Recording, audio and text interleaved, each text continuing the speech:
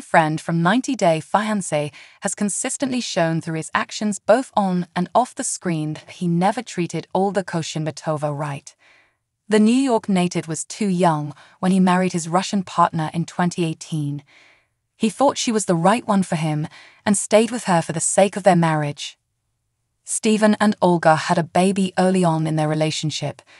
They seemed happy to be parents, but couldn't agree on each other's parenting style. Steven seemed too immature to handle being a father, but somehow pulled through.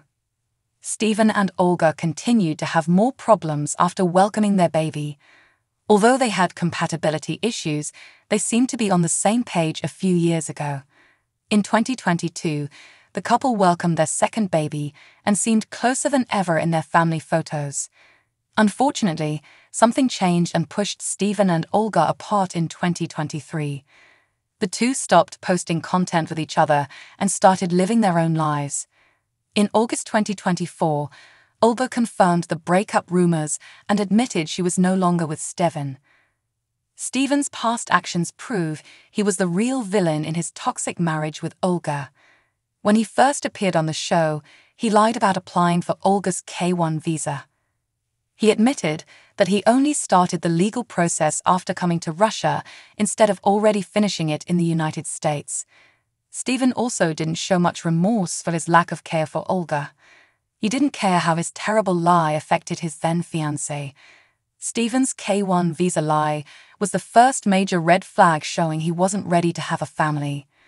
During one episode of 90 Day Fiancé Season 6, Steven gets angry when his wife tells him not to touch their sleeping baby. He said, "It's my kid, let me learn on my own."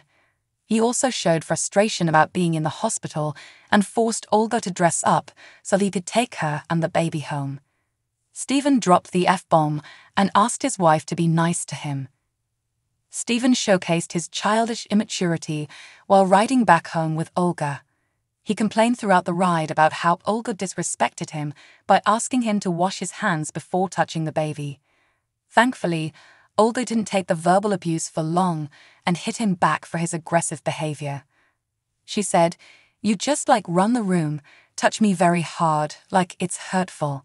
Steven calmly listened to Olga as she told him he was crazy.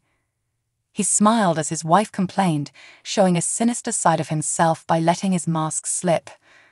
When Steven became a dad, he incorrectly set up the wrong baby seat in the car.